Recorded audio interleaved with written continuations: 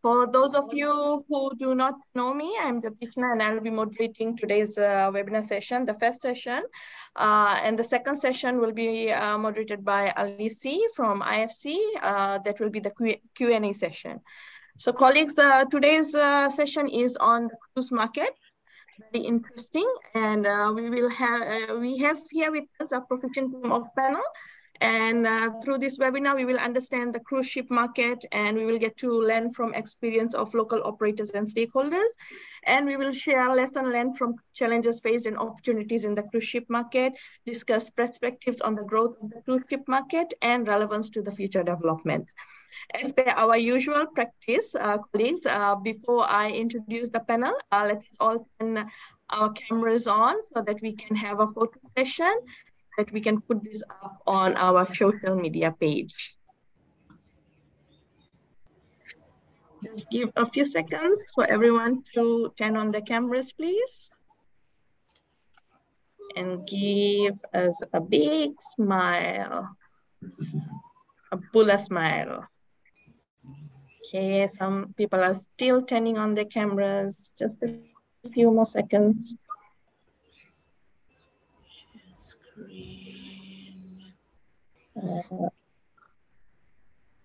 Let's see. Okay, just a few seconds and I will smile. Thank you so much, colleagues. So joining us today in the panel, we have Lee Howard, Operations Officer, Tourism Fiji. We have Leone Naivalu, Port Agency Rep for Transam Fiji. We have Samuela Matangibau, Operations Manager at Teki Tours. We have Lewa Nicholas, owner Notorious Adventure Tours Fiji. We have Elizabeth Kavanga, our tour coordinator, Sawani Eco Tours. And we have Mr. Roy Ravana, Gravoni Island Tour Coordinator. So we have a big panel today. Big Vinaka level, the panelists, for taking the time out to share with us your knowledge and experience in this space. Colleagues, this is a 2-hour session. The first hour, as I said, will be contribution from the panel, and the second hour is dedicated to Q&A. So we want to make this a very interactive session. So please feel free to share your views. If you have any questions, please put it in the chat box as we go along. Also note, this session is being recorded and will be later shared on the MCTT website, as the ministry at the moment doesn't have a dedicated website. We are still using the MCTT website. Let me introduce our first panelist, Mr. Lee Howard, Chief Operations Officer, Tourism Fiji.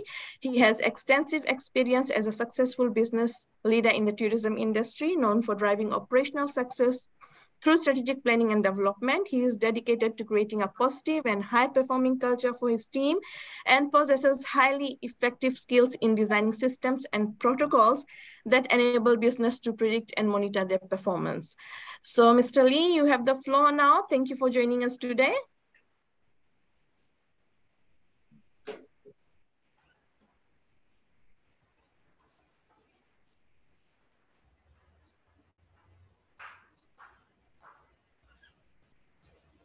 Mr. Lee.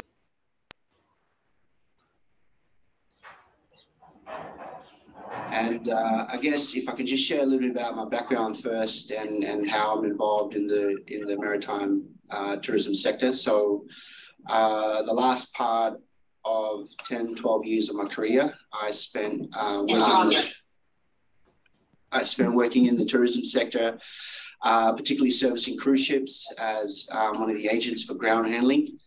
So essentially providing shore excursion experiences, transportation and whatnot. So today I'm going to be sharing a little bit about cruise tourism, some top line sort of stuff, and then of course my colleagues will get down to the very basic details of cruise essentially for the economy. So I'll just be sharing a little bit about the relevance of cruise for Fiji's economy, and also just some very vital data and information as well. So I think cruise from about 2010, what we know has been a fourfold increase in growth.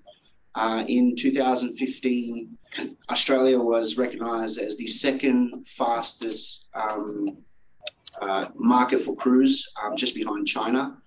And we had a very successful year in 2018 and 2019, respectively, for cruise. In 2018, we saw roughly about 300,000 passengers come aboard various cruise sizes to Fiji.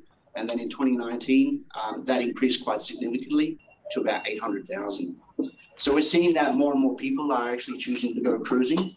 And I think Fiji is well poised to look at the various sizes of capacity ships that are coming through. So what do we know about cruise tourism for Fiji specifically? So we know that cruise tourism generates about $90 million a year in revenue towards the Fijian economy, and that includes direct and indirect impact. We also know that it provides about 4,600 jobs in the industry, servicing specifically cruise tourism, which is quite significant.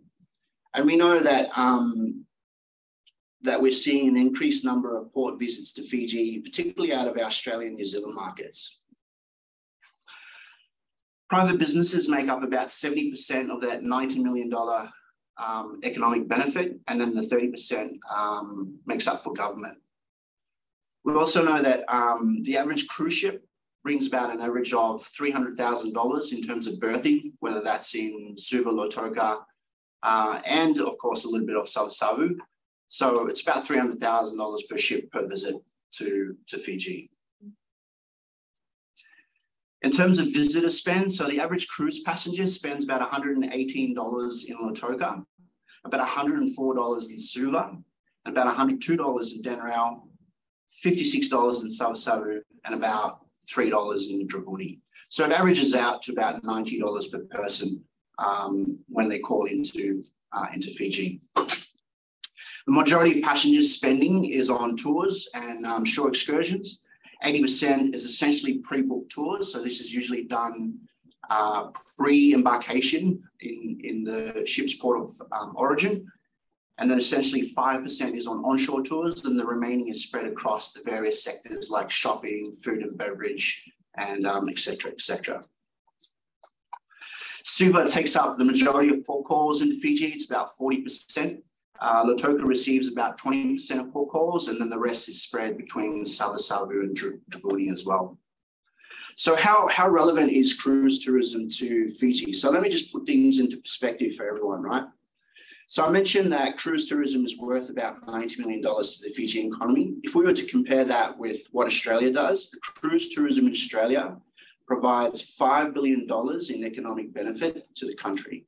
The state of Queensland alone generates about $1 billion a year in revenue from cruise tourism, and it provides at least 18,000 jobs right across Australia. So it's a significant and relevant cause for cruise tourism, and I think it's very much relevant for Fiji, not tourism Fiji, for Fiji. So I'll elaborate on that a little bit more as well. So what we know is that research is indicating that 84% of past cruisers will cruise again, and this is higher than pre-COVID 2019 levels. We also know that 69% of cruise passengers are looking at booking a new cruise. So essentially what the trend is that millennials are the new demographic cruise passengers that are traveling nowadays. So these are incredible figures for Fiji, and essentially it positions us well to be the hub in the Pacific as one of the ideal cruise destinations in the South Pacific. There was an economic assessment study that was done in 2019 through IFC and of course MCTTT, I've forgotten the name of our ministry.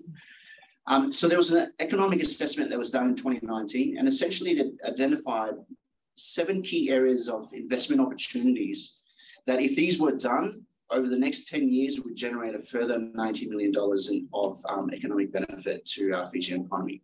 So I think there's a lot of potential there for cruise tourism to really develop and grow. And there's some exciting initiatives in that space as well. One of the areas that I see really a lot of potential growth is I think Fiji has the ability to aspire to be a turnaround destination. So essentially we have the air capacity, we have the hotel inventory. The only limitation with that is some of the hydrographic charting that needs to be done in and around Fiji. So essentially, we've identified areas like Savasavu, Taveuni, Vanuatu, Levuka, and Kadavu. And I think when you take these into consideration, it will allow for more further economic benefit to our economy and also to our local communities in some of the outer islands. In a recent conference that I attended last year, there was talk in Australia about how the expedition market in Australia is quite saturated. So I think there's a lot of potential for Fiji to capitalise on the expedition market, essentially a small to sort of mid-sized class luxury vessels, to position their vessels in and around Fiji. So we've seen the likes of Silver Seas, Hapag-Lloyd, some of these smaller sort of expedition ships like Seabourn that have come through. And we notice that the average length of stay from 1 increases to sort of essentially 3. So it provides a low impact to the environment and high yield in terms of economic return. So it's a very lucrative market to try and tap into, and that's essentially what Tourism Fiji is looking at focusing on. So I know with all things, when we talk about cruise, there's the element of the sustainability aspect. There's a lot of discussions around what the environmental issues are. And then a lot of the cruise companies today are spending billions and billions of dollars in terms of technology, into biofuels, and into looking at ways of traveling sustainably for the future. So the cruise industry is essentially committed to sustainability and aims to protect the oceans and destination that it visits. It has a goal of achieving net zero carbon by 2015, and its efforts are already underway with billions of dollars invested in the various schemes that are out there. The industry sustainability strategy is built on 3 pillars: reducing its carbon footprint of ships at berth, at sea, and investing in environmental technologies on board, and partnering with cities and ports on sustainable tourism. I think cruise lines are investing significantly in equipping ships to connect to shoreside electricity and reducing emissions while at berth, and also exploring new types of environmental hulls to allow for more streamlined sailing.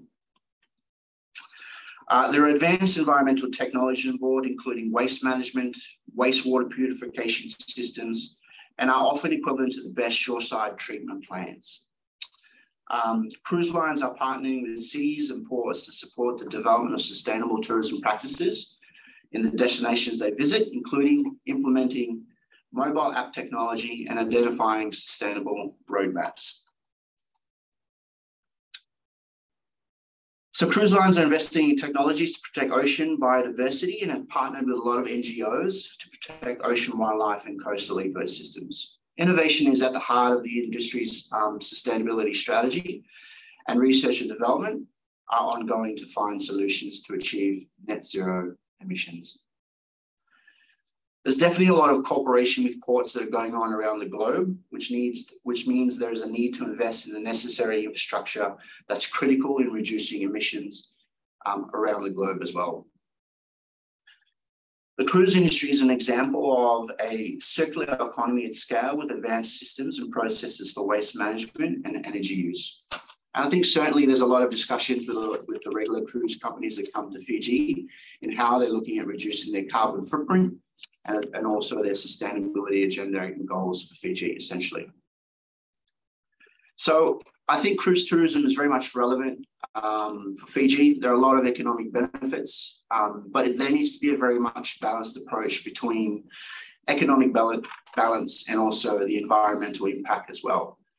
We're noticing that ships nowadays are moving to much bigger vessels, and the rest of the ground handlers will be able to tell you the trend and shift from just a mere 4 or 5 years ago of when we had medium-sized vessels to now larger capacity ships that are ranging of between 3.5 to close to 6,500 people. So the trend is heading to looking at more passengers in larger capacity ships. I think one of the goals that we have is to look at retaining or obtaining, our 2019 levels of 150 port calls over the next 2 years. So I envision that by end of this year, we should see anywhere between 65 and 88 port calls for the year, which is already a very, very good start. So cruise is on the way up, and we're seeing that trend with with a younger demographic that's booking cruise. And we're also seeing incredible growth that's coming out of Australia and New Zealand, particularly for the South Pacific. Fiji, as a result of that, we'll see more port calls. And what we do know is that we're on the longer end of the cruise itineraries from out of those destinations. So essentially between 12 and 13 cruise night sail days to Fiji. So that's pretty much cruise from Tourism Fiji's perspective. We're currently working with the port agency to try and segregate the cruise visitor arrivals so that when we do report that we would have air capacity arrivals, and then we'd also have sea capacity arrivals through cruise ships and super yachts. That is pretty much it from me, ladies and gentlemen. Thank you, Lee, for sharing those very comparative data and the potential for growth in this market. Very much appreciated, very insightful. Colleagues, if you have any comments and questions, do put it in the chat box as we go along. Once again, thank you, Lee. Next, we'll be hearing from Transam Fiji Port Agency rep, Mr. Leone Naivalu. Unfortunately, he will not be joining in person, but has done a pre-recorded video, which we will be viewing shortly. So he'll be sharing his experience as a shipping agent, managing cruise ships and working with local partners. Let's see if we can share the video, please. Right. Yeah.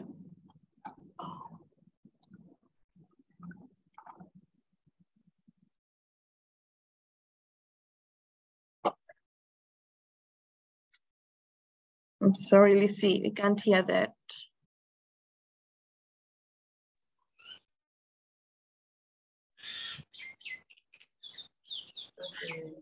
Just have a look at the drop down next to the mic. Right. And drop down to the video.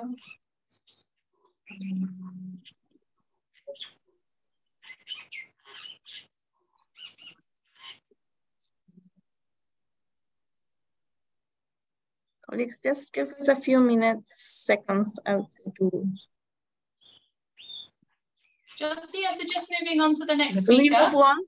Sure. Yes. Okay, we'll come back. Okay, colleagues. So we can move on to our next speaker, Take Tours Operations Manager, Mr. Samuela Matangibao. So he'll be sharing with us his experience as an inbound tour operator, managing tours and excursions and working with the local suppliers. Mr. Samuela, you have the floor now. Thank you, sir. Nagawalewu Jatishna and Mbula to everyone. Yeah, it was a great presentation from Leroy regarding the cruise ship market. And I know that we all know that this is one of the segment of the industry that is now really growing, you know, and as he already explained.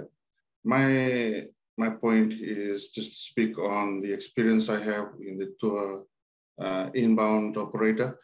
And I previously have worked, you know, with few of the prominent companies in Fiji, and also during my term, managed 15 cruise brands that are visiting our shore, and the companies Royal Caribbean, Carnival Cruise Line, even Norwegian Cruise Line. Carnival itself has 9 brands in total. Okay, and the rest, you know, followed by those brands which I have just mentioned. These brands have already shown interest to work with, you know, to visit the South Pacific, and you know, mainly through 6 months, you know, in a year, they move the operation down to Australia, and this is where Fiji, you know, managed to have ships visiting our shore.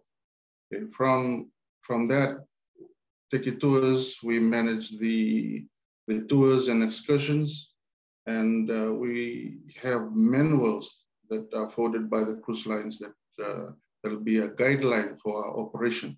And this is what we worked on. And we worked with local suppliers, everyone that provides the short tour programs for the day, And even we reach out to the outer islands, for the luxury smaller ships, and these are mainly the expedition cruise lines. So for what we have been working on, the bigger cruise lines, these are the passengers capacity from 1,000 to 3,000 up to 4,000 now the latest. And our role here is to expand, the guest experience, not only visiting the day cruise islands or going on a sightseeing, but we try to introduce them, in new programs that makes it more exciting for them to keep coming back to Fiji. Okay. And this is what we worked on ground level with the operators. We do assessment programs, of the products or the new products that are coming through. Yeah. We work with these little operators, or the two operators, trying to compile a proper presentation for the cruise line, to select from. Okay. And in example, for Lautoka, we have around 17 short tour programs. In Denera, we have almost the same, 17, and it's similar to Suva, which is about 15. And then we go down to Sabu Sabu. Okay. And not only that, like I said earlier, that we have expedition cruise lines that also have shown interest to come into Fiji. Now, expedition program has been, as we have noticed, has been increasing. The interest has been increasing in the last, I would say, the last 6 to 7 years. And there are these little cruise lines. They visit the islands where the bigger ships don't visit. So we travel down to the islands, to create programs for them. And what is more important is the safety of the guests. Okay. So that is why we do the assessment programs with the villagers. We do the assessment program with all suppliers. They have to be in compliance, with what is required from the cruise line. Eh? And we also have the public health standard. As you all know, COVID, when it strikes, when COVID happens, it put a stops, to the cruising industry. And when we want to, after 2021, then we have, the initiative to work with the Ministry of Health and even the government, and MCTTT in trying to push for the market to grow, to open again. So in August 15 last year, the cruise line started to come back to Fiji. So what we are seeing is there is a need, to work in a certain aspect, especially the infrastructure, the mapping, of the islands where the ship goes to, because these are some of the things that we need to work on. Accesses to tour sites. We travel to Sabu Sabu. We have a wonderful waterfall there, Biao Sebu, but unfortunately we could not take tourists over there. Though the road is there, but it's very slippery and it's a high risk, to move passengers, to that area, to the waterfall. Transportation segment. We work with the transport providers. We try to maintain the highest standard that is required of us to provide. So we work with local operators, local transport providers as well. So in a way, it helps them improve their service as well. They bring in new buses and all that. Okay. We wouldn't be able to get our guests on the bus if there's a crack on the windscreen. So these are the little things that we work around with the transportation providers. Okay. We have shore excursion managers. They do inspection when the ship comes along. We were supposed to bring in the buses, line them up, and then what they do is they walk through with us, and inspect the buses. They look at the quality of the buses. They look at all these things that we need to monitor on, because this all delivered to the guest experience, okay, at the end of the day. Okay. If we work with problems, that happen, where we need to resolve, certain complaints. This is the area where guests go back online. They didn't have a good experience. If they work with us and then they complain, and then we try to work out a resolution on this, just to ensure that the guests have that, that care for, and whatever we delivered for whatever we promised to deliver, we delivered on the day.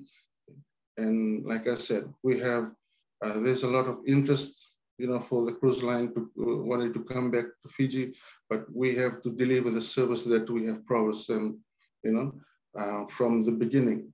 And we normally have our assessment programs that is done like every 6 months, just to ensure, that the suppliers are in line with the expectation from the cruise line.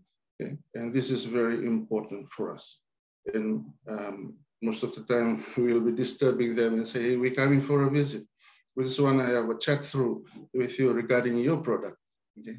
And at the same time, there is a lot of demands that are coming through that sometimes it's quite challenging, because when you have passengers, coming off board, or you have a ship that carries around 2,000 to 3,000 passengers on board, there's a lot that need to be done.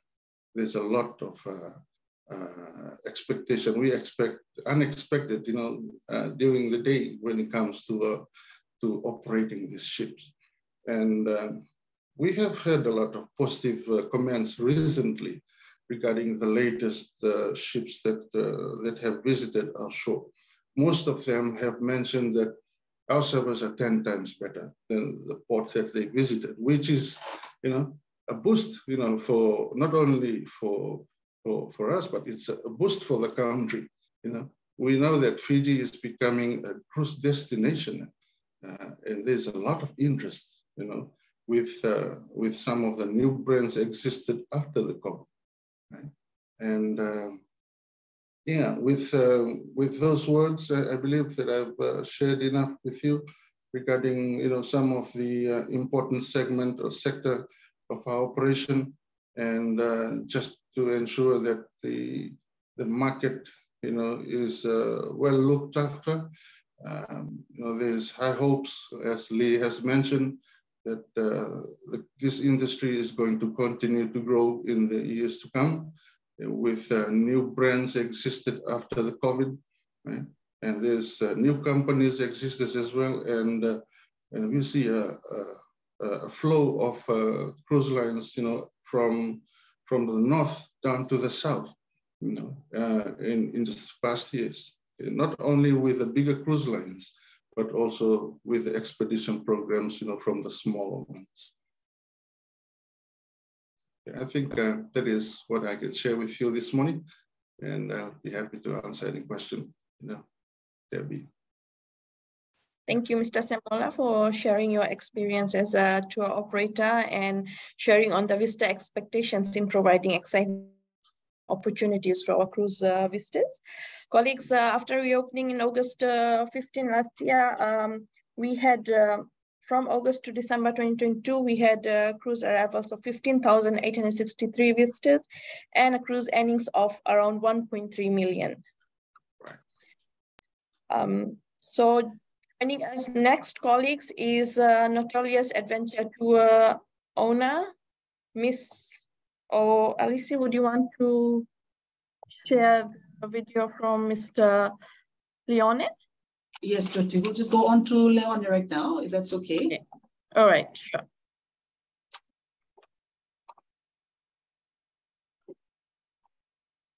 Hey, Mbula Vinaka, everyone.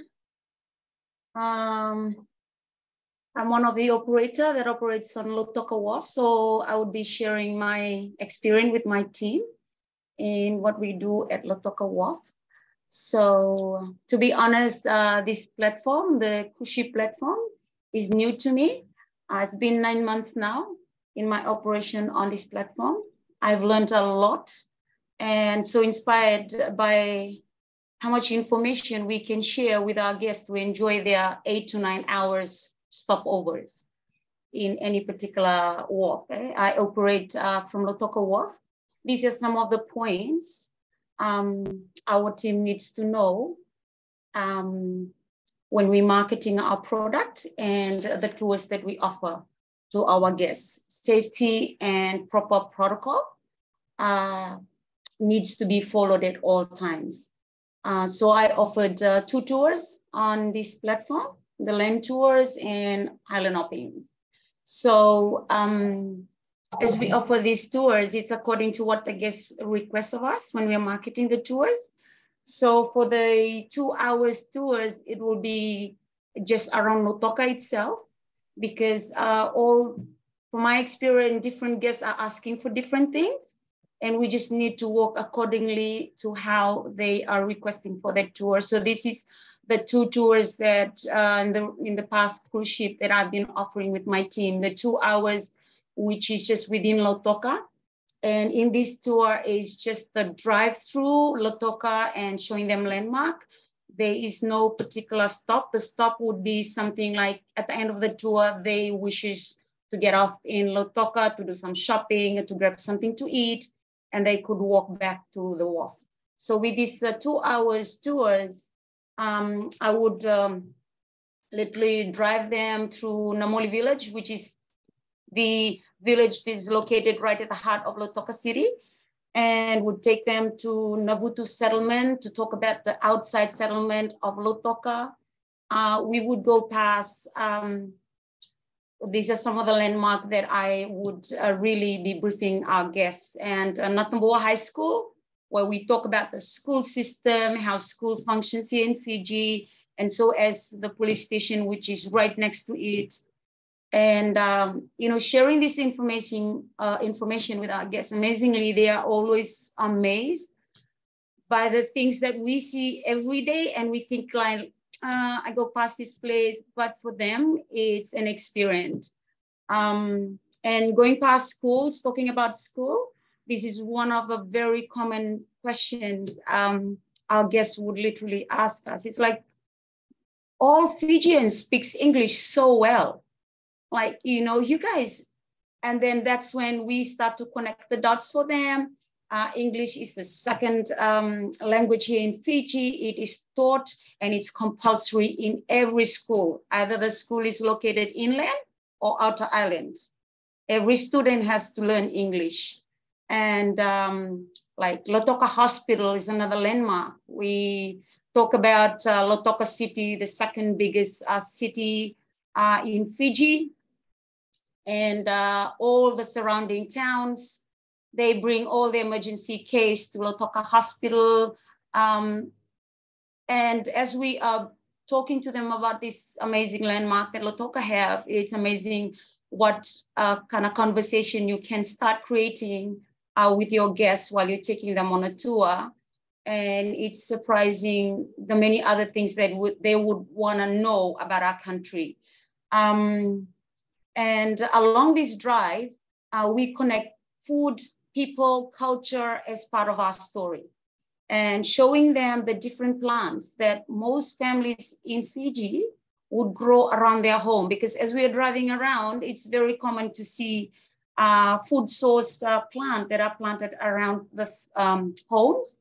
And they are always interested to ask, like, where do the Fijian people get their source, the food source? And these are some of my personal experience and what our cruise ship guests would ask. And surprisingly, talking about food source and letting them know all these other food that grows around the home, some of them have not even seen a banana tree.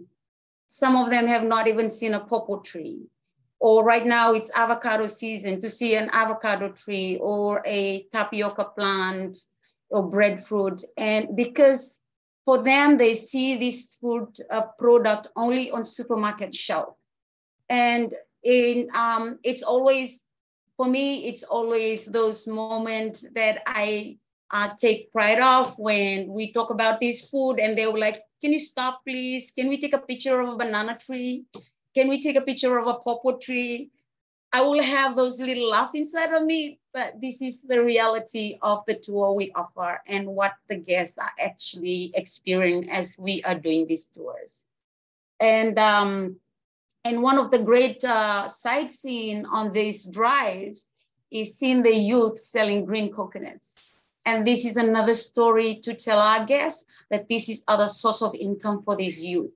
They would come here every single day to do this. And it's a sight, it's an excitement for them to see. It's so encouraging for them to hear our story when we connect it that way. And even like seeing fruits like banana, pawpaws, and pineapple sold on the side of the road, and we sell it in heaps. And we tell them, for a heap, you will pay $5, Fiji dollars. They will like, oh, really? We'll pay like $5 our currency each in our country. And they would like, can we just take a picture? This is crazy. You guys are getting a heap like that. This is the experience that we would encounter with our guests when we do our tours. So another experience in doing this land tour is really connecting the people, food, culture, and pointing out landmarks, and bringing things to life for them. And it's very important that we are very clear with our guests, what kind of tour we're doing with them, how many hours are we doing it with them. And we really need to be clear with all these things because we are dealing with all different kind of people. And they are coming with all different needs of what they want to see and where they want to go. To be honest, we cannot please everybody. We try to work accordingly. So really making it easy to offer our guests the tours.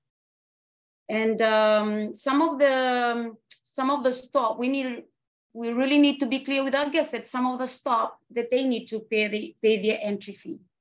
And this is on them because they can decide either to go in or not to. For me, for our experience as a tour operator on the wharf, I find it very easy that we just give that to them. Let them decide. We take them on a tour. We say, we're going to stop here. It's totally up to you. It makes it so easier, especially when you're dealing with your own currency, when they're paying for tours and how they and exchange, because we cannot do any exchange of money there. We're just collecting money as they come. Sometimes guests have to run back into the ship, get change or whatever and that takes place at the wharf. And we need to come up with a plan to make it easy for us an operator at the same time offer that tour to our guests for their experience while they're here at Lautoka Wharf. And okay, my second tour is a 4 hours tours, which I offer. One is a 2 hours and one is the 4 hours. The 4 hours, our team take our guests out of Lautoka. So we travel to Nadi.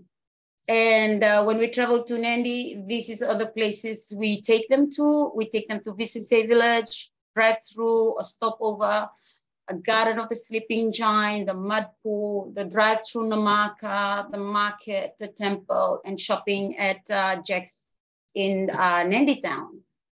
The same concept, connecting the dots, the story with people, culture, as we take them to these places, sharing our story and connecting all the tours with our people, food and culture. Visese Village is one of a very important historical landmark for this particular tour, because Visese is a historical site for the Fijian ancestors.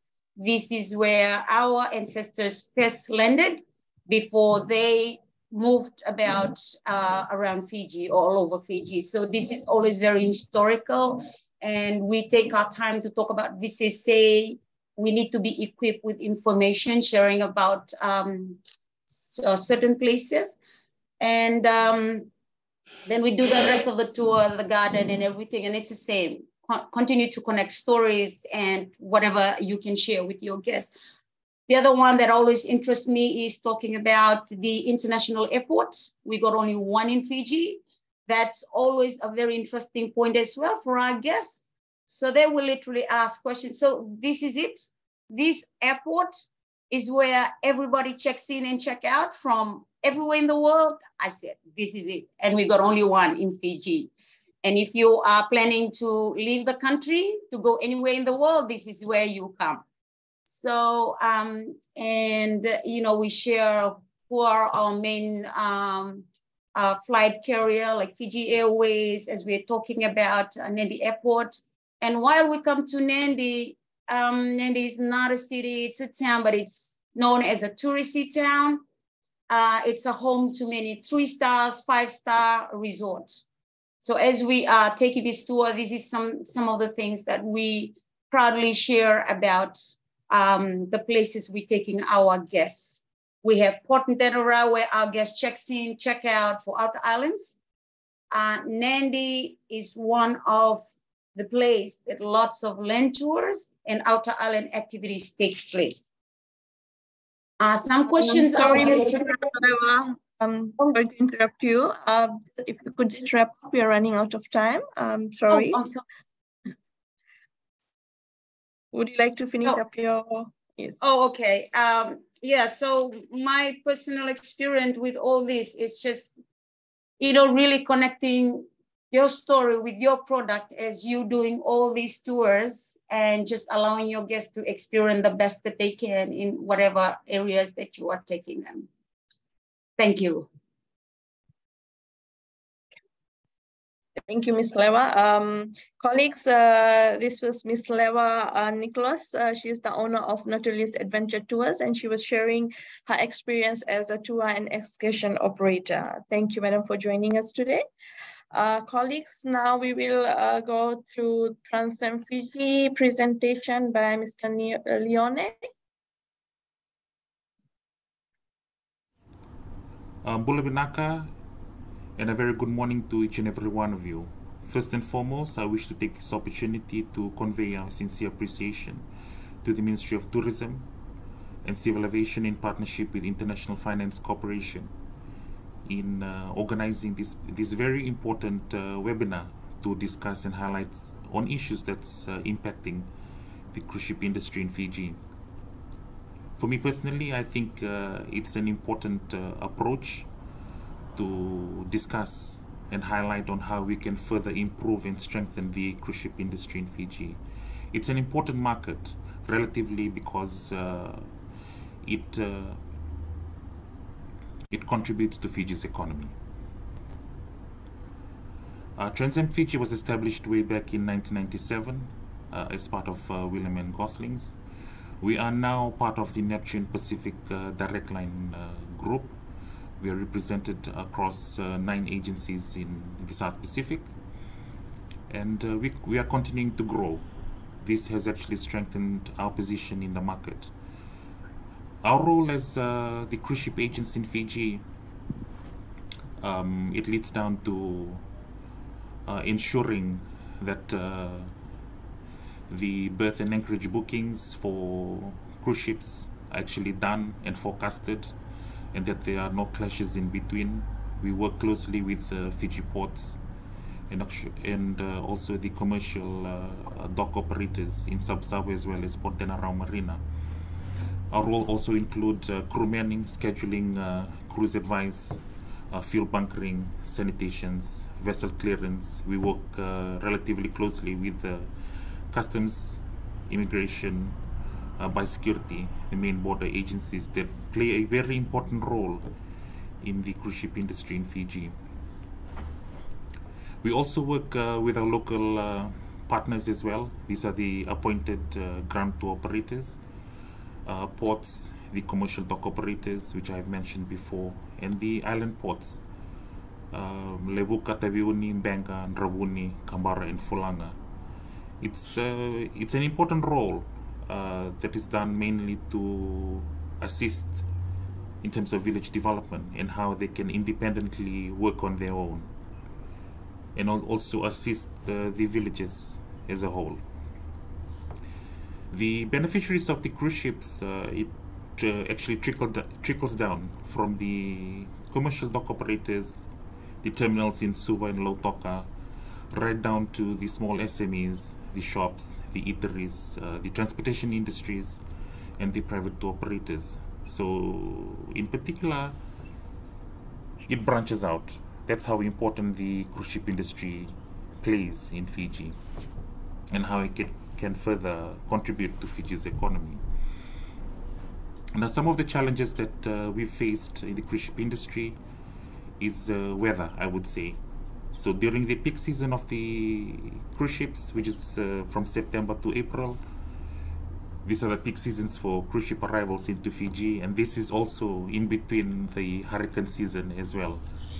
So weather is one of the biggest challenges that we face. And if you see that there's a tropical depression or a cyclone approaching, this leads to cancellation of calls and also affects the cruise ship industry as a whole. One of the other aspects is infrastructure. We've highlighted this on quite a few forums as well. We've taken it up to government on how we can improve our current infrastructure. If we cannot, or if we are going to delay the improvement of our infrastructure, then I really hope that government comes up with an alternative plan, maybe to build a dedicated passenger terminal for cruise ships. This in return will not affect port operations with ships, with container vessels coming in for their operations, and also does not disrupt any operational plans that are currently in place with the cruise ships and other project vessels as well. The opportunities that we see with the cruise ship industry is the improvement on infrastructure. I hope down the line that government can be looking into improving this, because the cruise ship industry, they contribute evenly to our economy. Aside from the commercial docks, I think there is room for improvement, taking into account in the last 5 years the income that has been generated from all the cruise ships that's arrived into Fiji, and also leading up to the forecasts for the next 7 years. We've done our projections as far as 2030. In 2030, we've also incorporated the stats from the past 5 years. We can actually project, and that's how we see on how ports can actually invest heavily on their capital expenditure in improving the current infrastructure. We've seen changes, we've seen current improvements with the current infrastructure, which is a positive approach as well. Now, with the other opportunities that we see, we can also market other destinations in Fiji, working in collaboration with our key partners. A classic example that I can give out is the partnership that we did with the Fiji Navy, MDF. MDF is the commercial arm of DFAT under the Australian government. We work closely in re-establishing Essaouira as a cruise ship destination.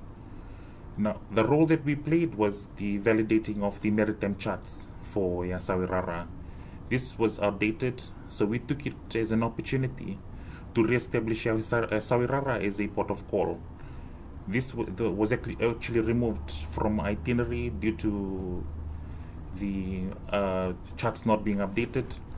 So we are indeed thankful to our key partners, MDF, as well as the Fiji Navy, for coming on board and working with us in re-establishing Essaouira. Right now, Essaouira is back on the charts. The charts has been validated by the Fiji Navy hydrographic team at the Fiji Navy, and this has been passed, and this has been published as well, giving an opportunity for some of the cruise ships in future to revisit Essaouira and include it as part of the itinerary. Now, to conclude, I would like to just highlight on some of the key stats from the past 5 years, pre-COVID. In the past 5 years, we've seen a total of 192 cruise ships. With these 192 cruise ships, it's brought with them a combined passengers and crew. We've seen a total of 541,000 passengers and crew that has transited through Fiji. Now, if we have kept a per diem spending on these 541 passengers and crew, we are looking close to $21 million. $21 million has been directly injected into Fiji's economy through the key sectors that I have mentioned in my previous presentation. That's beneficial to Fiji's economy. Now with that, in terms of contribution to terminal as well as the commercial dock operators, this was a total of $17 million. Because for ports, they benefit out of this. It all depends on the gross tonnage of the cruise ships that call in Fiji. That's how the tariffs are calculated. So, in conclusion, based on our projections for the next 7 years, we see an increase in number. For the past 5 years, we've seen that the trend has actually fluctuated.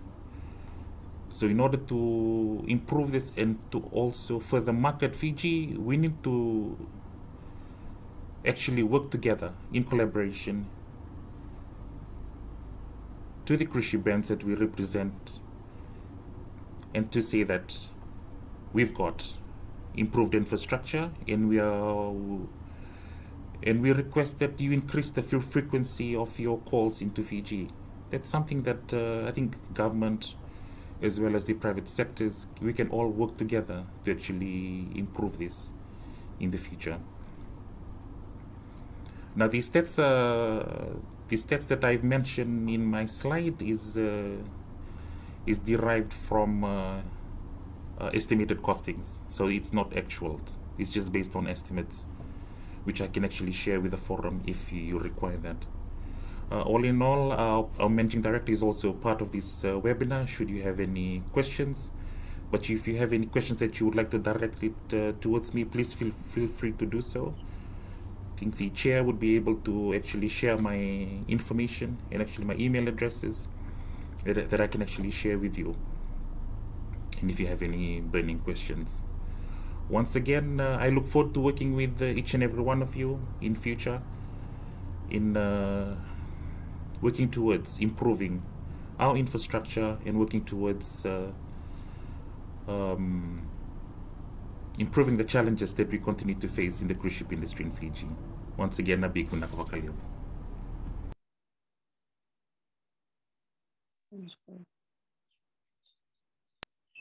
Colleagues, that was Mr. Leon Enevalu from Transam Fiji.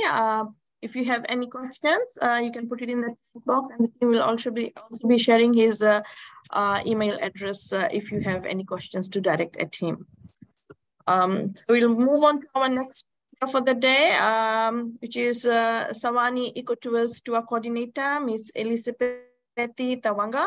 She's originally from Naruvai village in Bua and have maternal links to Nasolo Wainunu in Bua. Ms. Tawanga, you have the floor now.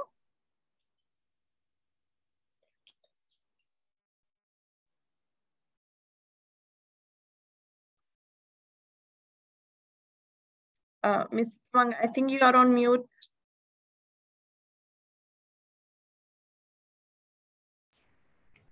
Can you hear me now? Yes, yes, we can. I'm sorry for that. Like I was saying, Jutishna has already introduced me.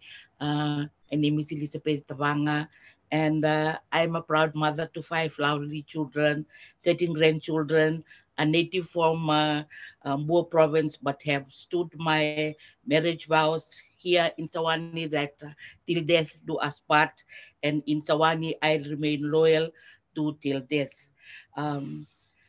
Tourism was first introduced to Sawani village in 1998 with Mr. Eroni Luveniali, who was the then director of tourism, and Mr. Max Stock from ATS Pacific, who gave us the thumbs up to operating the Sawani Ecotours. We have been fortunate and privileged to have learned the trade of guidance to our visitors, courtesy of AJ Pacific and Take Tours. Communication between our ground handlers and the village through the tour coordinator, who is always on the alert for the preparation of the arrival of cruise ships into the village. Our focus is always on the cleanliness of the village and the overall safety of the touring party. At this point, I am proud to state that there has never been an accident or an incident for that matter to tarnish our record of good works in operating our tour guides. On the day when we receive our visitors, we are given the expected departure time from the wharf and also the expected departure time from the village. And we'll normally try our very best to fulfill our obligations to the touring party in performing the expected program. On arrival, the bus is according the respect it deserves by two young men carrying war clubs slowly marching past to convey the bus to the bus bay. The mere experience of being escorted by warriors indicate the importance of the visitors to us, and their being traditionally escorted is a sure sign of respect. Bula is uttered as greetings to all our visitors while they are being escorted to their inside the community hall, and in the comfort of their seats, they are directed to the restrooms facilities that we have. The traditional welcoming ceremony is conducted and the visitors get to witness firsthand the solemn, respectable ceremony known as our kava ceremony. Yangona or kava is a Fijian link to the past. It is a tradition, so inextricably woven into the fabric of culture that life without is unimaginable. Yes, it is right. It is rightfully said that if you have not tasted the Fiji kava when you come into Fiji, you have not visited Fiji yet. The village tour is the highlight of coming to Sawani village. And as you get to witness firsthand the closeness in our house, depicting the intertwining relationship of each household to their immediate neighbors. Getting to see local fruits like oranges, mangoes, kavika, kumquats, breadfruit, ndalo, and cassava, to name a few, and how they're being planted close to our dwelling houses indicates their importance in our dependency on them as edible supplies. Beautiful flowers and scented plants like frangipani, yuthi, and mokusoi all contribute to the uniqueness of our village and our culture. And this is shared with joy to our visitors who take great interest in knowing them. And after the village tour, we come back into the community hall in where we share juice, fruit juice, and cookies to quench their thirst and their hunger. And we are again introduced to the art and craft of our women folk they are known for, weaving of mats, hats, coconut fans, and others that is displayed with pride.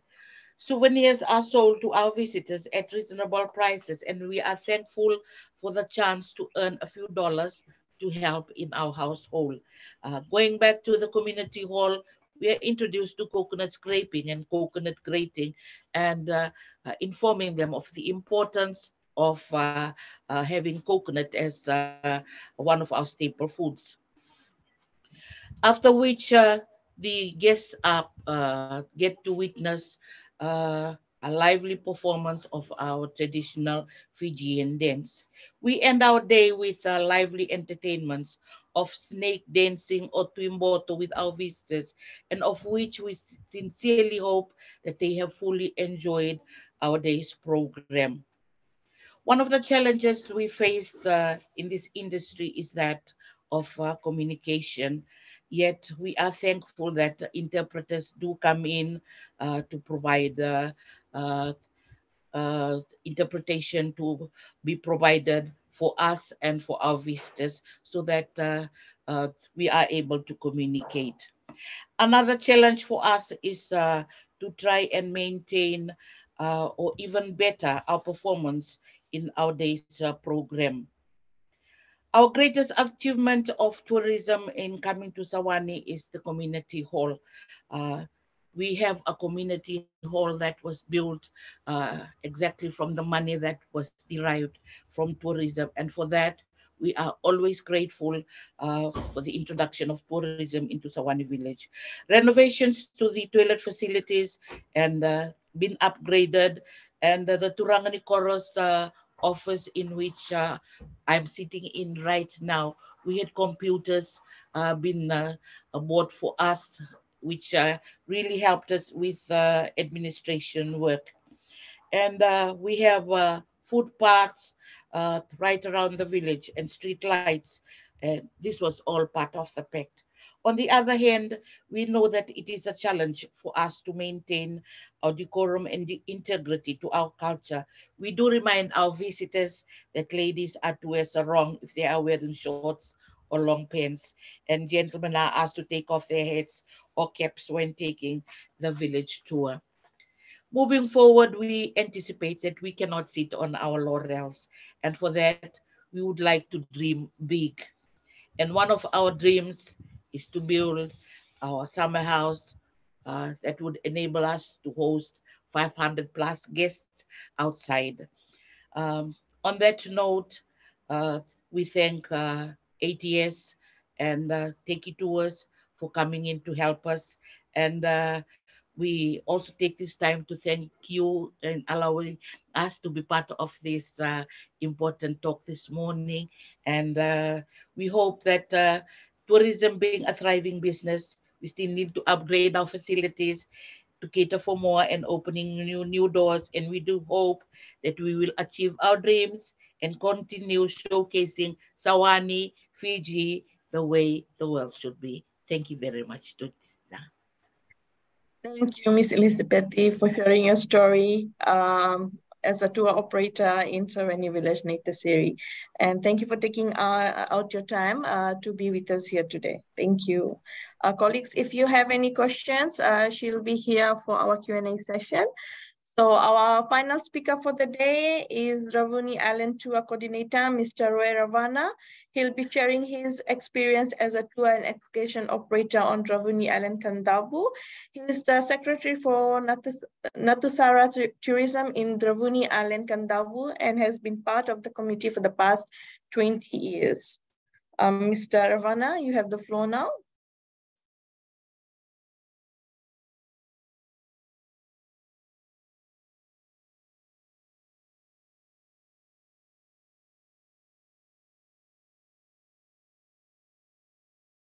Sir, you are on mute.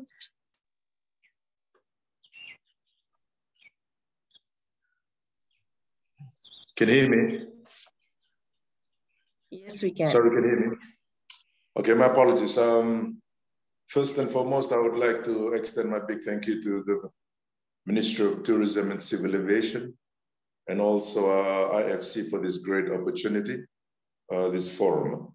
I'll just give a little walkthrough in what we do as a committee in Ravuni. Well, we have 20 plus boats in Ravuni this year. And Ravuni, roughly there's about 200 people that live on our little island. And we do have a little Kindian primary school. Whenever the boat lands on Ravuni, there are sets of rules that apply during the day. We don't allow the villages to go beyond the village boundary or the beaches on both sides of the island, because the island, we basically give this to our tourists for the day. Like the island is yours for the day. That's how we put it. And there's always someone there at the beachfront at the end of the pontoon to welcome and greet, and also take questions and answers on arrival of the tenders. We do have a little kindergarten primary school, and our visitors are allowed to walk through the village, take pictures, enjoy the scenery, the tracks, and also the tracks that are along the region right up to the hilltop. There's a lot of activities like boat ride, we have massages, breathing of air, a lot of selling of food items, refreshments, and lounges, you name it. So that's basically what we do. We also provide entertainment and make the Fijian dance during the day. And I would also like to take this time to thank Carnival Australia, who has assisted Nravuni in terms of development since 2012. They're the ones who assisted us in putting together a landing platform, a pontoon, and also the navigational aids beacons at the Herald Passage where the boat comes in, and also in the lagoon. There were a few areas. There was roughly about six beacons, plus the huge pontoon where the tenders come in. So, and also a big thank you to the government for the assistance towards Carnival Australia in allowing duty concession on the importation of spare parts of the floating jetty. This is quite an expensive exercise. It's a wear and tear thing. And after the big donation, our job was to maintain it. And if there's wear and tear, we have to get the spare parts from overseas. And we are so thankful also for Canoe Shipping for their great assistance in making life easy for us in bringing spare parts when there's wear and tear issues on the island. Like I said, it's quite an expensive exercise to bring these spare parts. And also a big thank you to government for always coming in to assist us in terms of this duty concession. That's the big assistance from Carnival Australia. And the cruise ship has benefited us for so many years. We built a community hall through this, the cruise ship arrival in Nravuni. We have also renovated and extended our little kindergarten primary school. Our solar has been installed through this cruise ships, and also the families have been assisted in so many ways in terms of education and all that. So we are so thankful for that. And also, apart from the benefits, there's also challenges that we go through. One of the beacons, the navigational aids, since 2016, these navigational aids on the beacons have been down. This is the passage, the Herald Passage, where the boat comes in. There were two on the side of the entrance of the passage, and also there's another one in the lagoon, more closer to the passage. These are very important beacons because as of now, we have to send 3 boats, physically go out there and be markers when the boat comes in and also when it leaves in the afternoon. So it's quite a task, especially during very bad weather.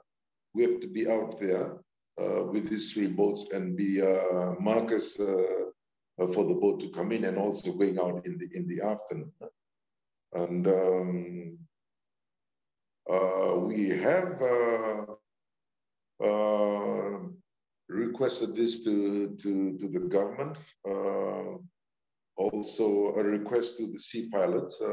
They've also written to government requesting government's assistance in erecting these beacons again. Like I said, 2016, these beacons have been down. It's about 7 years now. And I've also tried my best in engaging with Maritime Safety Authority of Fiji through the navigational safety officers. We have met. Last meeting with them was last year. And as of today, the beacon are still down, and we are hoping that the government could seriously look into this, especially the number of boats to Ndravuni have increased this year. And we do have to have two shipping agencies. One is Canoe Shipping that deals with P&O shipping. And we also have one new one, Swa Shipping, have just started last year with us. And so right now, there's two shipping agencies that work with us in Ndravuni. So the key opportunities there for government would be installing those navigational aids. And also another challenge for us is because this pontoon, we cannot keep this landing platform after the day of use when the boat comes in to have it out there in the sea. Yeah? We have to dismantle these panels and physically lift all these pieces back on the beach and remove all those dog bones. So it's quite an exercise. So we have to commit all the young men, young boys in the village to be there in big numbers in order to unlock this landing platform. So that's the challenge. And the request here is an opportunity for the government if they could assist us in maybe having, how shall I put this, maybe a lever kind of thing or a pulley system where the panels can be dragged to the beach, because it's not too far away from the high tide level. It's just about 20 yards on the beach. Otherwise, we physically lift this, and some of these panels carry water. So it's quite a big task for us to physically remove these panels and put it on the beach. So if government could look into this area and trying to help us in somehow making something life easier for us in apart from lifting, or something we can drag and bring all these huge panels back onto the beach. Because after that, we have to carry this again out into the sea and lock all this landing platform, these panels again. So that's basically how we set up this landing platform. And like as I mentioned earlier, the wear and tear issue is an expensive pontoon. Wear and tear takes place year in, year out. And if government could also assist us in terms of this DD concession. I think the last one we applied and we didn't get it.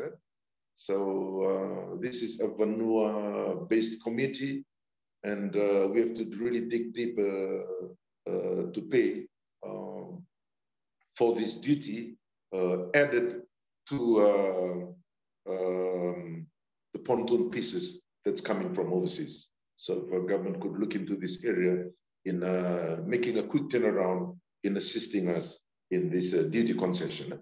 They did help us in the past. In the last one, it took quite a very long time and we didn't get it. So in terms of our 5 years projection, we are basically working on a water harvest project. It has worked with us. We are trying to get additional water tanks or water reservoir. We would like to ensure that all houses in the village, on one side of the house, guttering, it goes and feeds the reservoir or the water tanks, and the other belongs to you. So that's the water harvest project that we are working on, and also our little kinder and primary school. We are planning to also have another accommodation for our teacher. Otherwise, it has been a benefit to our kinder and primary school in the past years. We are so thankful for these cruise ships that are coming in all these past years. So that's basically from Ndravuni. And before I finish off, on behalf of our committee, Ngāti Tourism, and also the Vanua, we extend an invite to the government and the major stakeholders, even the ministry, to come over to Ndravuni and witness what we go through, right from when the boat comes into the passage, how we have to be physically there with those broken beacons, and also how we unlock these pontoons or hook up the pontoons on the beach, and also our services and activities on the day on the island.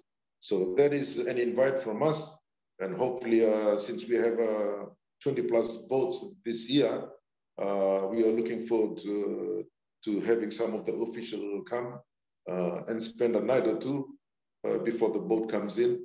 And thank you very much once again. Thank you, everyone. Naka. Thank you, Mr. Ravana, for sharing our experience, and thank you for the invitation to the government and ministry. We look forward to coming to Kandavu. And also, we have taken note of all the challenges that you have shared. Thank you so much for joining us today. So, colleagues, we have come to an end of part 1 of the session. Before I hand it to my co-facilitator for the Q&A session, I just wanted to share with the team that for the past few years, we have been working on the Code of Conduct for Tourism Service Providers. I'm happy to share that it has been endorsed yesterday, and soon the ministry, with your assistance, will be implementing this on the ground.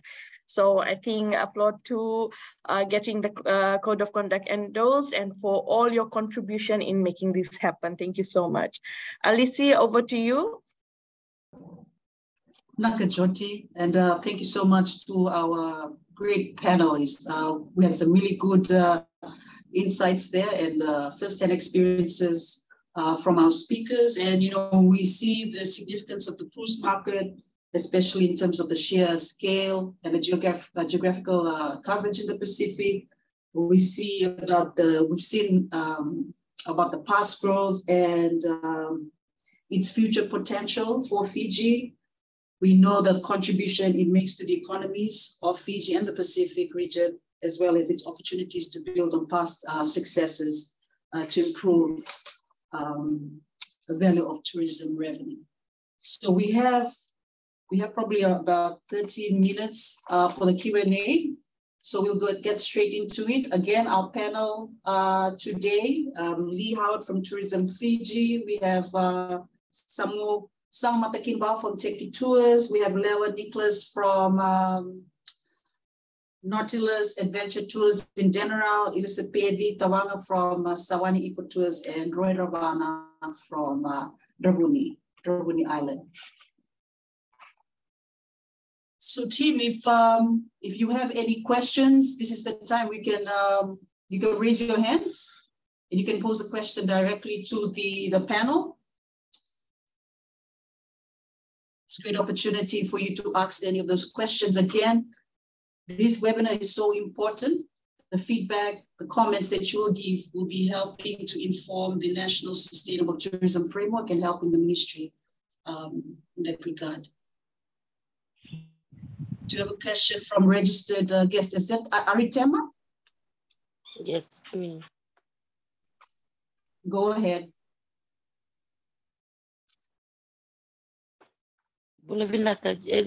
Just a question, because for me, I'm a silent tours operating in Suva. Most of the time, we don't have clients because we just getting loose.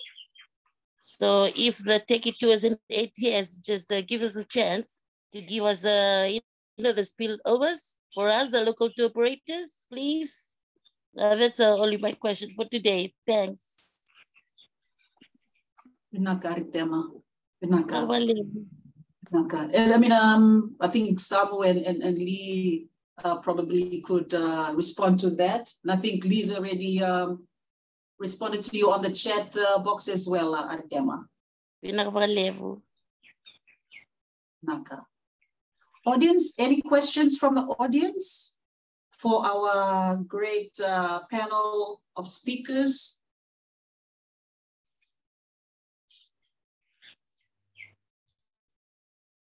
Okay, if there's none, probably maybe just to pose a question to the panel, and probably this is specifically for Lee and Samu. In terms of port rating, you know, sorry, well, Matalita has raised her hand, so let's give the floor to Matalita from Domoika Adventures tours. Antonita, go ahead.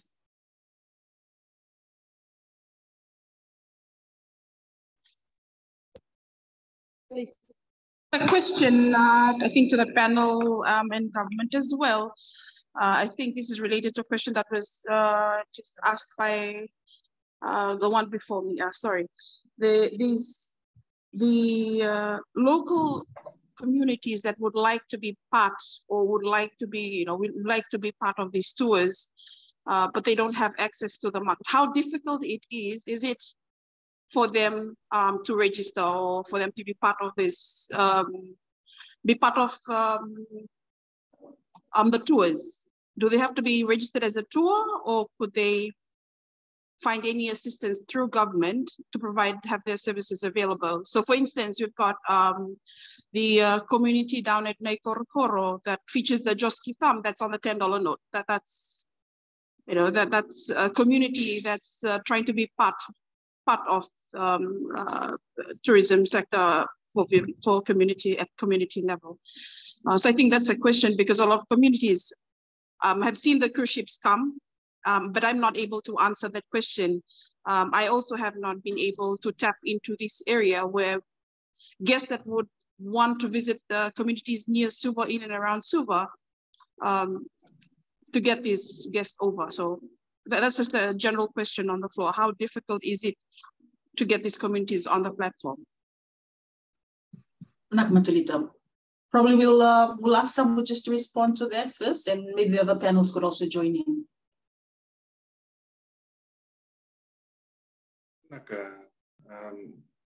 That is quite a famous question that normally happened to be asked, in the past years. How do we get the tours into the cruise programs? As you have heard that, we work with the cruise line. We have nominated tour operators, short tour operators in Fiji. As for Fiji, we have ETS Pacific, we have Teki Tours, we have Rosie, those are a few of the nominated operators appointed by the cruise line to look after all the short tour programs. It's easy. You can come through the tour operators or the nominated short tour operators, and we can work with you in getting your programs on board. But what is important is that the programs, as you have heard during the discussions, that in Suva there's like 17 programs. In Lautoka is about 17 programs as well. So all of these programs like villages, any sort of land tours, that come through the appointed tour operator, and we worked with you to introduce you into the cruise line office. And in saying that, there needs not to be any similarity of the programs that is already present and the one that needs to be introduced in. Okay, so there needs to be a point of difference in that manner as well. So like Sawani is one of the villages that we use. Okay, what Sawani is offering is different from Waivo and Naililili. Okay, whichever villages that want to come in, it has to have a unique point of difference that will assist the Shorex team on board the cruise line to market your product. There needs to be a point of difference. Not all, all villages they can offer the same experience. You have the welcome ceremony, you have the entertainment, you have the village tours. What point that you have, what unique point that you have that can create the selling of your tours, So these are the unique points. So as you see, there are different experience from Lautoka, different experience from Suva and Sabu Sabu. In that manner, like I said, you can contact either one of us, for either ATS or Teki Tours, let us know what of your product. You need to have a full description of the program. You need to have some notes, what are the point of a difference in there. You can give us your cost on that. And then we will organize an assessment program to come for a visit and then fine tune some areas before we present it to the cruise line.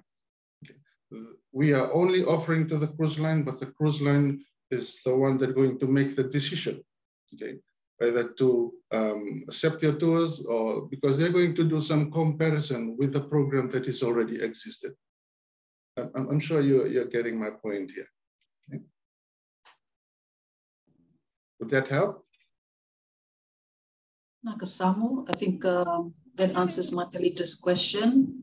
Yes, thank you very much for that. I think I got the point taken. But I do look forward. I look forward to the challenge and hoping to get on board and learn more about this area. Thank you. Naka. All right, Naka. Oh. Probably we'll just move to Lydia. Lydia's got her hand up. If you can just unmute yourself, Lydia.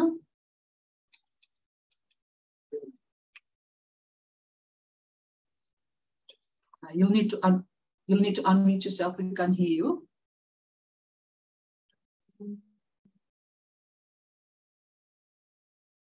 So on the bottom of your screen, you'll have an icon there that's muted. So just press it to unmute. Okay, there you go. Bulagan everyone, Isam Bula Binaka. I'm Lydia. I'm from Fiji Culture Village, which is based here in Nandi. Trying to contact with Samu in regards to getting us been part of that or being a partner. I would like if there is any documentation in regards to all this that are required from there, from the cruise ship. Is it possible that can be printed and I will and then for us do this? Well, for us at the Fiji Culture Village, we are just 5 minutes away from Nandi. And what we do is we do all the combination and we do cultural show. We do the cover ceremony.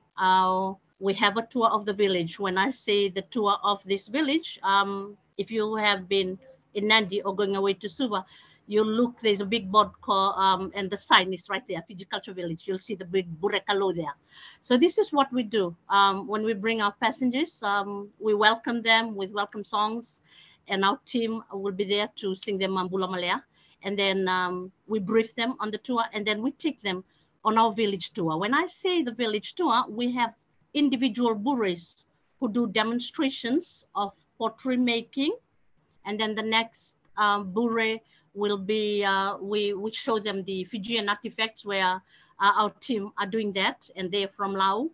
And then the other one will be weaving mats. And then the other one that Bure will talks about the coconut tree and its usage, and you can see it displays right there. And apart from that, we do another Bure that do masi making. And then we take them to the Burekalo. We talk to them about before missionary arrives. And it's all fully guided tour with our tour guide doing this commentary. They're all matured and very, very good with all their explanation on this. And then we also do, the other option given is we do fire dancing in the night when we do our night tour, or if during the day we can do, we do cover ceremony and meke at the same time. It's a duration of 3 hours of this, and we do lunch as well.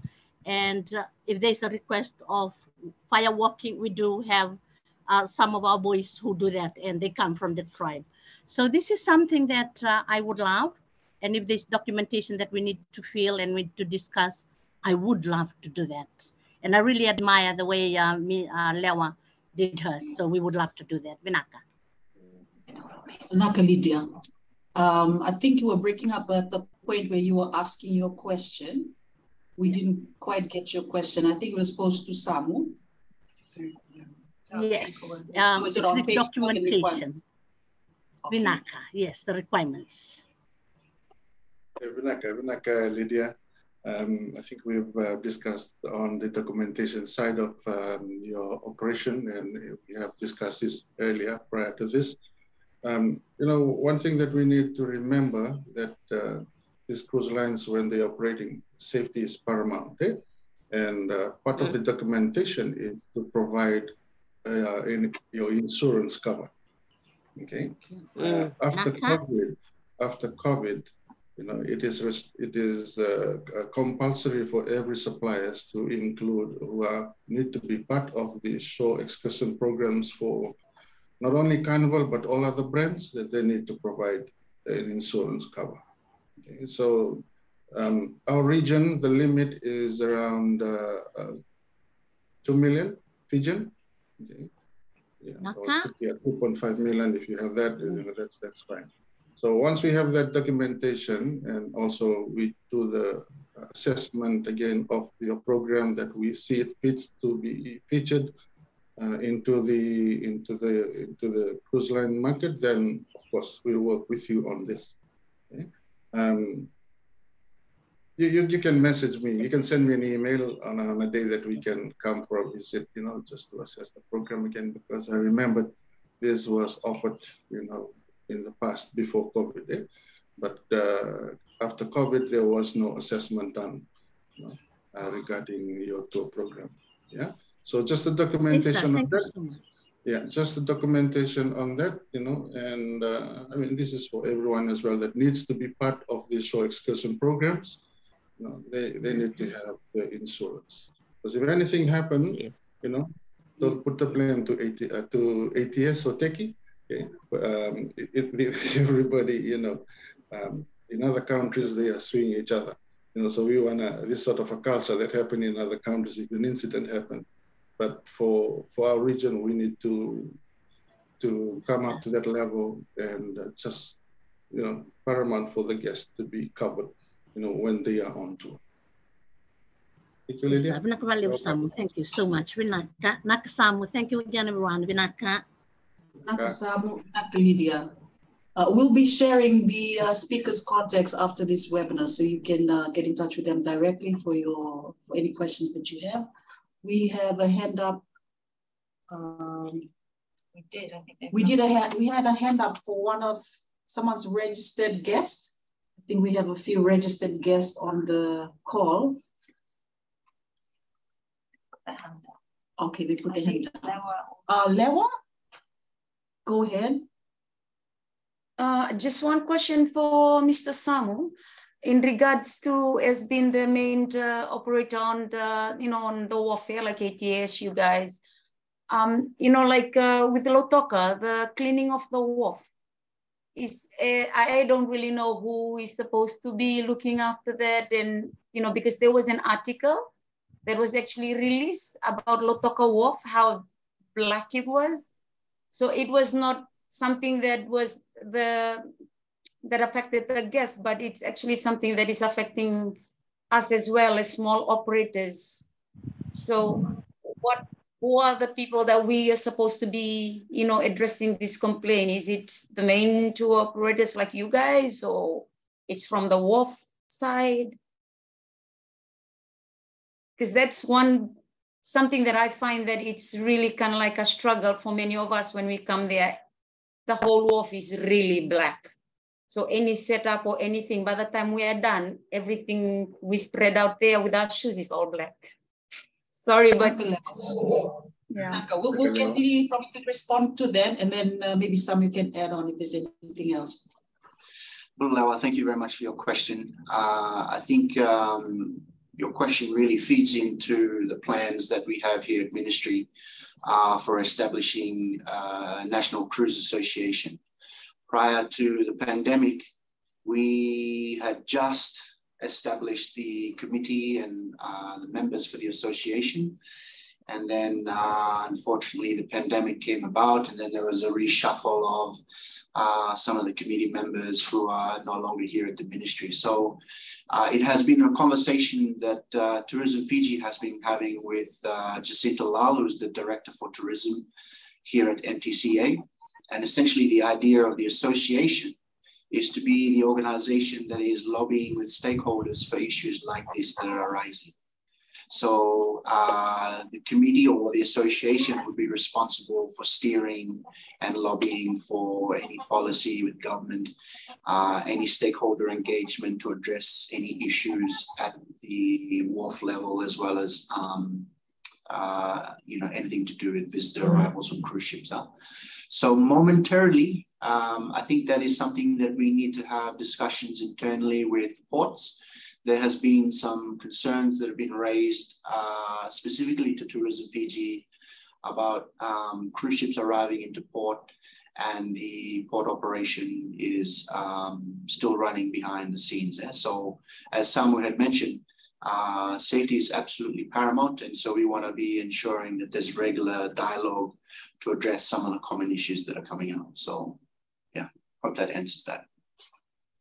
Natalie, I think Liz answered that very well. So we'll probably jump on to our next question. And I think registered guest, you're unmuted. Do you want to pose your question now before I move on to guided walks? Oh, okay, cool. That's Peter. Okay, probably we'll go to you, Peter. Okay, cool. Firstly, sorry, I missed the presentation. I came in towards the end. I really just wanted to make a point, but I think Marita had answered that in the comments section. As I listened to the question, I think for me as a very new operator in Suva doing guided walks through the city, our experience is completely different. We're looking at urban histories, and trying to look beyond the kind of colonial facade, which is the heritage built landmarks in the city. We're trying to tell a different story. And I think for me, which Marita had answered, is that like, how do small operators like us become quite ready? Because I think I want to do the cruises like everybody else. But I'm not ready. I don't have the insurance coverage. I don't have the child protection policy, kind of things that I ought to have. I'm not even ready to, we don't even have uniforms yet. And so I kind of just wanted to make a comment. I will soon. I just feel as though, I just felt like I want to do the cruises, but I'm not ready. And I wondered which other operators were kind of ready. And I think I've been mentored by Talanoa Treks. I'm very lucky to have that kind of mentorship. And I think I just really wanted to make a comment. It really wasn't a question. I think small operators needed to be ready to take on the cruise ships. They needed that kind of coverage. And I know I'm not ready. I will be soon, brothers and sisters, but I'm not at the moment. So I just really wanted to make that comment. That's all. Thank you very much. Can I just answer that question? Yeah. Peter, well, thank you very much for your comment. And I was just having a chat with Marita because she posted on the chat just in regards to insurance. So some of the ground handlers probably might not like me saying this, but the insurance policies that the ground handlers have essentially allows them to provide some level of coverage for some of the experiences out there. So essentially, whilst there is a need for every businesses to have the insurance, previously in the past, they've been able to allow a drop down in coverage to cover some of the programs that are out there. But that needs to be a conversation that you have with the ground handler to talk through the nature of your business, the element of risk, which then goes into an assessment phase. So my advice to everyone who is looking at the SureX program is to look at all the different aspects of what your selling points are, your level of risk, your assessment on the level of activity, whether it's low activity, medium impact activity, or high strenuous activity. Historically, cruise has been geared to an older demographic, but that's slightly shifting. We're seeing more and more younger age brackets that are coming into the cruise space of travel. So please continue to have those conversations with the tour operators. They'll be able to guide you. It is a very long process to get involved into the SureX program. And sometimes it could take anywhere from 3 to 12 months. because of the level of extensive work in applying for the program. So everything from assessments, if you're offering food and beverage, there will be an assessment on that, your quality control in terms of food, how you handle it. There'll be assessment on your risks, like I mentioned, the different strenuous levels of activity, and then also your assessment on insurance policies. If you're a water sport based activity, your insurance policy would probably be more higher versus a walking tour around Suva as such, because the element of risk is quite different. So so please have those conversations with the operators. And like I said, it is a very long process. So I hope that sort of answers it for you, Peter. Okay. So start, Peter, even if you feel you're not ready. Yes. Yeah. And you are ready. Can I just make a little comment? I have been doing tours from cruise ships, but it's been coming kind of like not official. Like some people find me on the map through Google or through Facebook, they see the reviews, and then I get a booking of 4 that ends up being a booking of 12 with the cruise ship on the day. But so it's not coming directly from the cruise ship, it's from people finding the experience online. And then maybe I also wondered too that maybe there's a space for conversations with smaller tour operators with each other, because this checklist that you guys, the gentleman just mentioned, even though before we have the conversation with the tour operators, what is that checklist and what are these kind of little tiers of engagement that you said, the food thing and then the high impact engagement thing? I don't think some tour operators that I had just heard the questions from even having those conversations. So that checklist is really good for kind of us to have just in the bag, just so we're kind of looking and kind of reflecting upon it, and actually see what we need to do to be prepared to serve that category of guests. Thank you. Yeah, I think the challenge with that, Peter, is you have to understand is that there are quite a few different brands that come through to Fiji, and every brand has their own requirement for onboarding a shore excursion experience. So the checklist will vary according to the different businesses. So essentially, the right way to go about it is to have those conversations and to talk through the nature of your business, so the team can then best look at what are the requirements for that. Now, also remembering, just because, so Carnival is quite a large entity for cruise, right? So within Carnival, you have Holland America, you've got Seabourn, you've got P&O Cruise, you've got Princess, Carnival UK. So there's all these different brands and they all contract very differently from each other. So essentially you might get contracted to Holland America, but you might not get contracted to P&O. So again, every brand has its own different requirements. So it's a very, like I said, it's a very tedious process. So your best solution is to have those conversations with the ground handlers who can guide you on what's required for the different brands. So yeah. And I mean, just to add to that, I think everything you're doing already, Peter, in terms of getting an online presence, is obviously really great, and getting those reviews coming in, because you're obviously offering an experience that is relatively low volume. So it's very unique, but it might not be something that's going to necessarily get some of the bigger companies interested, because it's always going to be a low volume kind of product until you've got a whole bunch of trained guides that I know you're working on as well. Great.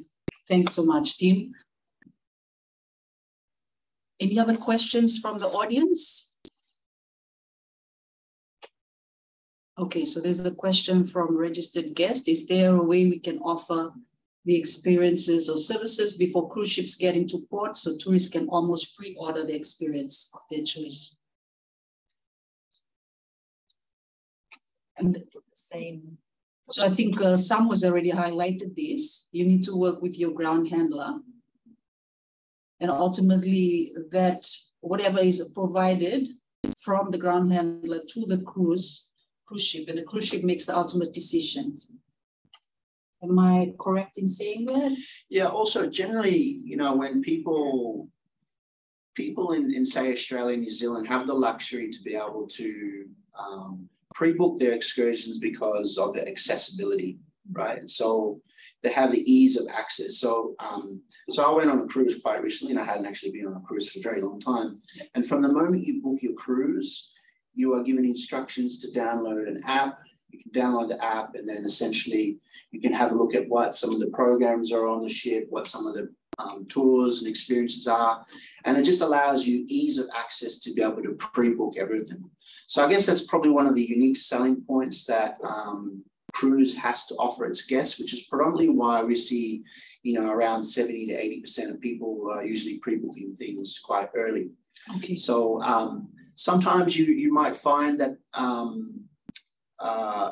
wholesalers and travel agents do essentially offer, the chance to book, certain programs. So that could be a way of tapping into down that pathway, yeah. But it's very rarely do they offer, Okay. So probably just on the experiences side, because I know, Lee, you had mentioned about, we're seeing more of a demand for millennials traveling on cruises now. However, but there's also a lack of understanding also in terms of the market segment, like who are the passengers that are coming off these cruise ships? Because past research says it's 50 plus. And also suppliers need to be aware of who your market is. And tailoring, whatever your experiences are. Obviously, there's more risk involved with the different types of passengers coming off.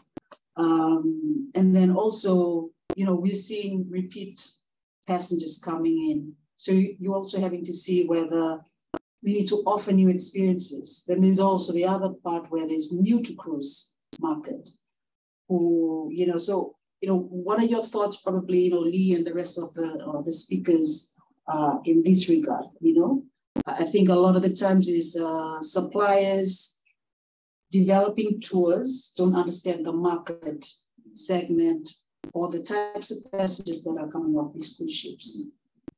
Yeah, I think, in the last 10 years, we've seen a shift in the demographic of cruise passengers.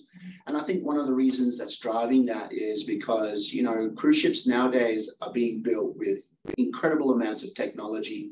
Like I'm talking, when I mentioned about ease of access, right? There's so much technology readily available that allows us to do things from our phone, essentially. So it's attracting a much younger generation of people. And plus also, the cruise's selling point is, come on a holiday, you don't need to unpack your suitcase. You could be in 13, 15, even 20 different countries, with the ease of the comfort of your cabin. So there's some really unique selling points that cruise are using to target that younger market. And they're also offering a lot of adventure style experiences on board the ship, as well as, through shore excursion programs. So I think that's fundamentally one of the reasons why we're seeing that shift in the demographic of people. And probably just out of curiosity, with the local suppliers who provide the Shorex, with Leo, Roy, and with Ely, do you get the right type of information in terms of the passengers that are coming off? Like if you have elderly, 50 plus, are you well equipped to be able to look after them when they're coming, to your communities or to do the tours? Would love to hear from you and your experience on that. Or we start with Roy. You just need to unmute.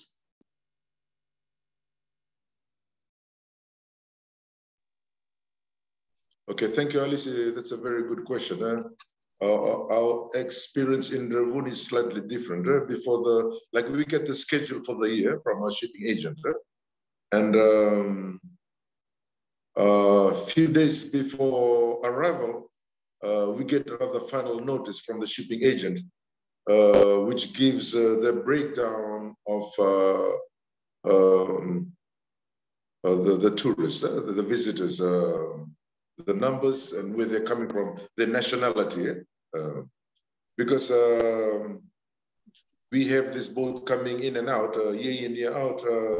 Even the village itself, they have an idea, oh, this is a good ship, this ship, they don't spend much. Like for the tourist market, for the Australian market, to them, that's a very good one, the Australian tourists. So because the boat comes in and out, they have an idea. But yes, we do get a final arrival notice that has the breakdowns of the passengers and their nationalities, etc. Okay. Nakaroy, Ili? For Sawani, yes, we have had those a few days before the trip into Sawani. We are being informed if we have anyone coming in who does not take dairy products, things like that. If they don't take oranges as juice. So those are the little things that they specifically let us know, so that we are aware that we have someone that is coming that would need special attention in cases like that. Naka Ili Lewa? From my experience, we normally just get the loose guests, and according to those that come to us, like the elderly guests, we try to cater them with one car, say having 3 or 4 of them together, and according to what they ask for. But with guests like, with wheelchair and stuff like that, I do not have the platform to offer that service. And we as a team, we are honest with what we offer to our guests, because like Samu was saying, safety and protocol is very important. So we also have that in mind, the safety for our guests and for us as well as an operator. So that's something I experience, and I just work accordingly to what I can offer for safety wise. Naka Lewa, Naka. Is there any other questions from the audience? We've actually run out of time for our Q&A session. So if there's no other questions, probably I'll just go around to each of the panel to give any last comments before we hand over back to Jyoti. So we'll start with Lee. Any last comments for the audience? I think maybe just one thing that I'd like to add is that at FTE this year, we're planning to have a cruise symposium to talk through about how to be cruise ready. So I think a lot of the questions that were asked in today's forum is essentially the stepping stone to what is going to be showcased at FTE. So there'll be some information over the coming week or so that will go out to industry. So make sure you're registered to our newsletter. The idea of the cruise symposium is to talk through about how to be cruise ready and where are some of the opportunities within that area of cruise. So we're hoping to have some very well-known guests from different cruise brands come through. So we'll keep you all posted with that, but make sure you please register, or otherwise feel free to get in touch with me directly and I can keep you updated on that as well. Nakali. So probably just urging the audience to register on Tourism Fiji's newsletter to get more updates on the cruise symposium that Tourism Fiji is organizing. Samu, any last comments from you? Renaka, everyone. Just from the shore excursion side, for the appointed operators, it's always best that if you have any new programs that is available that you want to showcase with us that we can offer to the cruise line, yes, of course. We're always welcome to come around and talk with you and see whether we can help you out and brings you on board. Like I always said, there needs to be a point of a difference, that will be very interesting for the ShoreX team, to offer the program to the guests. We need to continue expanding in this area. I mean, there's the capacity of the cruise lines are getting bigger. So at this stage, from our experience, we have only managed to service around 1,000 passengers, so there's another 2,000, 3,000 passengers on the loose, and I mean, like I said, we always welcome anyone that brings in a new experience that we can offer to the cruise line. Nakasamo. Naka. Lewa? Any last comments from you, Lewa? Just thank you so much, team, for this platform. Thank you so much. I've actually learned so much from the information that is being shared, and even learning from the other operators, how they, they're sharing their experience, something that I can learn from and take aboard. Vinaka. Nakalewa. Ili?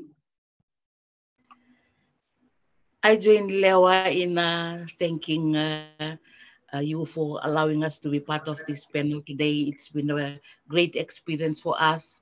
And on that note, for last comments, for Sawani Eco Tours, we are thankful to Take It Tours for always be available to us in every, whichever area that we need to work on. If there are any questions, we can always rely on them to help us out in everything that we want. Thank you very much, team. Vinaka, Ili, and Roy. Vinaka, thank you very much for this great opportunity. We will definitely register through Tourism Fiji. And like I mentioned earlier, that invite, I think in the month of July, there's few boats coming to Nravuni, like 2 or 3 days in a row. That would be an opportunity to come and witness the boats, like 2 boats or 3 boats in a row in Nravuni. So that's all from Nravuni. Thank you very much, Vinaka. Lovely. Vinaka Roy. Thank you for that invitation. All right, team. I know we have some questions still on the chat box. Kini from Heli Tours and Matilita. What I will just ask if you can just send those questions directly to my email, and then we'll come back to you on that. All right. Well, from our side, I just wanted to say thank you so much to a fantastic panel of speakers, and also to the audience for your comments and your questions. Until next time, Wadamanda, and over to Jyotishna Naka. Thank you, Alice. Colleagues, we have come to an end for today's session. On behalf of the Ministry of Tourism and the Fiji government, please allow me to thank everyone for joining us today, especially to our panelists for sharing their ideas, experience, and views on the topic, to our development partner, International Finance Corporation and Talanoa Consultancy for providing their support. To our participants, thank you for your contribution towards the discussion, and we look forward to your further support for the upcoming PPDs and your contribution towards the development of the National Sustainable Tourism Framework. Colleagues, our next session will be on Wednesday, 22nd March, the Future Tourism Workforce and Entrepreneurs. So see you all next week. Vinaka. Naka. Naka. Naka. Naka. Naka.